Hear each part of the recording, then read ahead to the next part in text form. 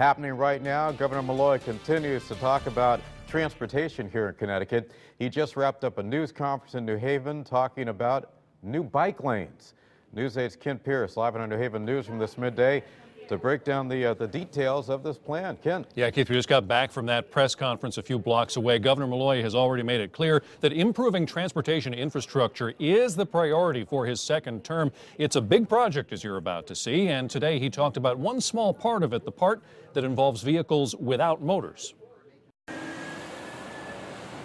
Governor Malloy's plan for an overhaul of the state's transportation infrastructure is big, very big. In the coming weeks, we will roll out a comprehensive plan that takes us over the next 30 years from where we are, where transportation's holding our state back. It's so big and comprehensive, we're hearing about it a piece at a time, and the governor put one piece in the spotlight today in New Haven by holding a press conference right in the middle of a bicycle lane. We talk extensively about highways and travels by car, but what we see on the ground through our city is that sustainable transportation also means being able to walk and bike to work.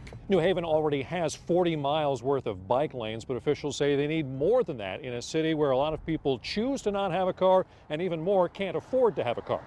A new report released just last week by the NAACP concludes that about 1 in every 4 New Haven households has no access to a car. Governor Malloy has already said he wants to install commuter rail service from New Haven to Springfield and widen I-95 the entire length of the state. He is also not ruling out bringing back tolls in order to pay for it all. The governor says he doesn't have the specifics yet because, remember, the plan is very, very big. It's going to be comprehensive in nature, it's going to be very large, and it's going to take years to build out.